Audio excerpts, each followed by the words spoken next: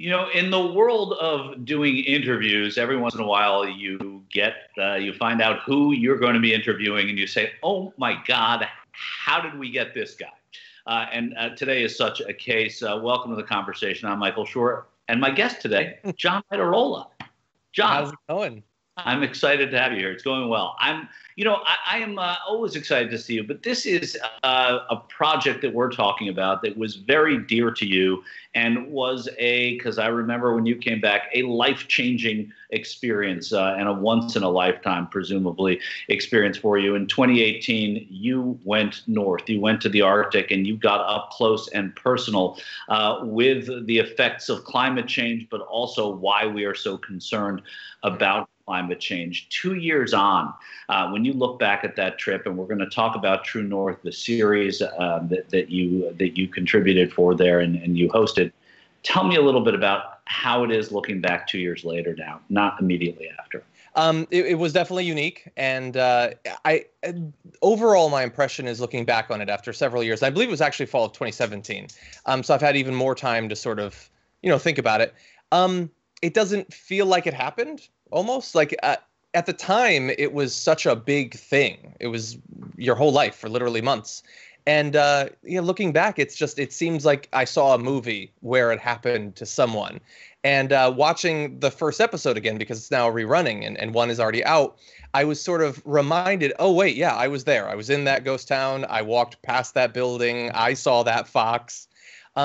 Yeah, and I can't wait to see the episodes, of me on the sealing vessel with the climate change researchers. It's going to be like sort of discovering it again for the first time, because it's been literally years since I or basically anyone has been able to see it. Whether you're going to Yonkers, New York, or you're going to the north, you have a preconceived notion of what it's going to be like. What was shattered for you? What did you think? And what was surprised? And I don't mean shattered in a bad way. Like what was a surprise for you and changed your thinking going in? I mean, one thing is I think rightly that it was going to be difficult, like physically, and in terms of safety. We went to Germany to do training for the part that would be on the ocean and dealing with different animals and things like that. And so I knew that all of that would be difficult, but I didn't get that filming a docuseries like this would be as much work as it was. The sheer number of hours, and obviously I being the host, that means that I had literally the easiest job out of everyone on the team. The actual, like the director and cinematographer, they were doing far more than me. But even the tiny version of it that I had, it was a lot of work and under difficult circumstances where you are away from your life for a long time. That was a novel experience back then. Now everyone is experiencing their entire life shutting down. But even being away from civilization for literally weeks when I was off on the ship and had almost no contact with the outside world, it was a lot. And not just in terms of, trying to, stay alive, be comfortable, all of that, but it was a lot of work too. And that made it even more, I guess, valuable experience to have done. So when you go on trips like that and you have experience, there's some experiences that come into every life that are really difficult to articulate when you come back, right? It's difficult to describe something you saw. What is that one driving thing that you wanted to share about this that was maybe more difficult to talk about then, but now it feels so important and something that you really want to talk about it? So I know what it is, but I'll say first, I will never be able to articulate how bad the seasickness was for one period on that ship. You tell people, how far up and down the ship was moving or the way, and they don't get it. They've been on a ship, so they think they get seasickness, but they don't know what this ship was like. Right. But that wasn't it. No, the actual experience was the most scared that I've ever been in my life was the night that I did guard duty against polar bears. And now I look back and I think, you were fine. Nothing was probably going to happen. But at the time, when you're the only person awake, the only thing you have to defend yourself is a flashlight. And you've been spending the past couple of months watching videos of polar bears literally hunting, like cleverly hunting prey, hiding and then striking. It was terrifying in a way that I think we did the best job possible in the episode about that trip where we went onto a glacier. I think we did as good of a job as we can of articulating that, but I don't know that it actually can get across the experience that I can only sort of dimly remember having. But I know at the time that was the most scared I've ever been in my life. Wow. I mean, and you talk about fear being one of the emotions you felt pretty profoundly during this trip. Were you prepared for that? I mean, was that a surprise? Oh, John, by the way, you're going to be on watch tonight. Yeah, no, I didn't know that I would be doing. I mean, I knew like a day or two before, but when I did the trip, I didn't know that. I also didn't know that when we went to camp that night, we would get off of the little like boat. So we had the big boat, we had a little boat that took us to the shore, and we pulled a little like rowboat effectively onto the shore, and then we're like, okay, we're gonna camp over there, and between the boat and there is maybe 10 yards and one massive track of polar bear tracks going across. So the camp was right, it was a couple feet away from polar bear tracks, and the polar bear tracks were just a couple of feet away from the water. And so in high tide, they would be destroyed, which means they were pretty fresh. Right. So that surprised me. Yeah. So tell me a little bit about what you want people to take away from this. Like, what is the lesson or the experience that you most want to share for people to take away from and be inspired by? So the entire show is not just about climate change. We talk about a lot of different things. Many of them are related to climate change. But what I would want them to take away is being able to see the experience of being embedded with these climate researchers on the vessel that I was on for several weeks, seeing what their life and their research is actually like, seeing them talk about their work, and just the sheer, sometimes frustrating humility and caution they use when speaking about these things.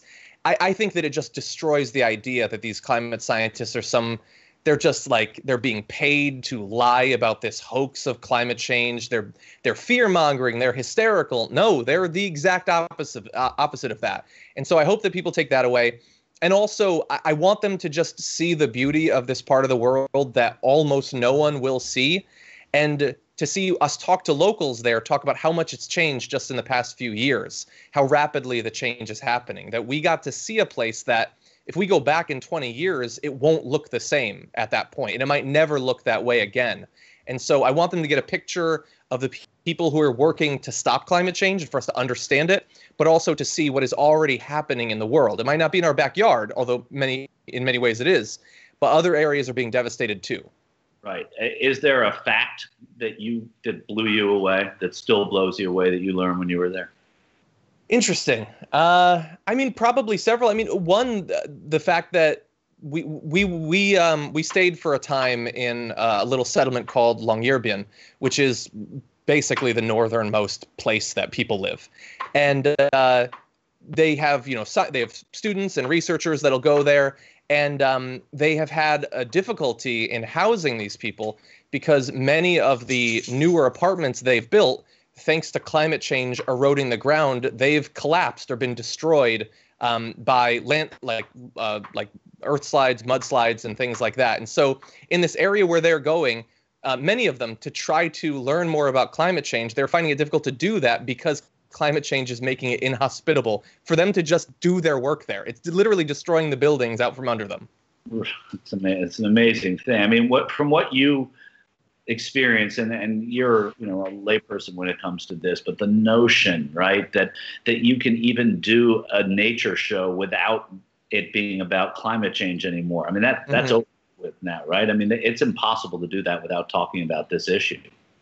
Yeah, well, it would be highly irresponsible at the very least. But it was a show about the climate, but it was also a show about it was about ecology, it was about animal species, how they've been affected. We talked about some things like whaling and things like that, how it's affected all these different species. But we also talked about resource extraction, which is obviously related to climate change, but also causes its own problems. We talked about some of the political conflict that's led to, both in the present and in the past as well. All of these things are related, and I hope that in the same way that I think many people communicating about these issues in politics and media, and hopefully in films and entertainment and documentaries as well, that when we talk about these things, we have to do a better job of relating them, of talking about them not as singular issues that we need to worry about, but as part of a web of issues that need to be understood together and also need to be responded to, dealt with together. Yeah, and that's what you're with True North, that's what you're trying to do, to relate these stories and your experiences that were so unique. And like you said, you may be going back, but to most people, this is something that they're going to have to look at through your eyes. Tell me, how do people watch this, John? What you can do is new episodes are being released Mondays at 3 p.m. Eastern, 12 p.m. Pacific time. This was starting on April 20th. So one episode is out.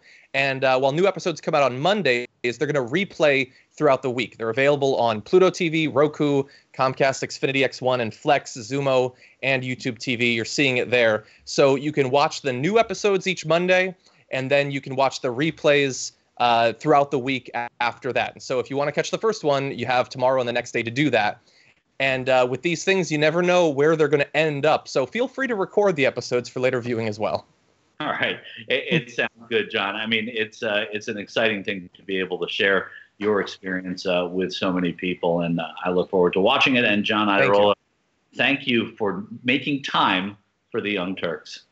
Thank you. Like what you see? Click the subscribe button below and don't forget to ring the bell to never miss another video from the Young Turks.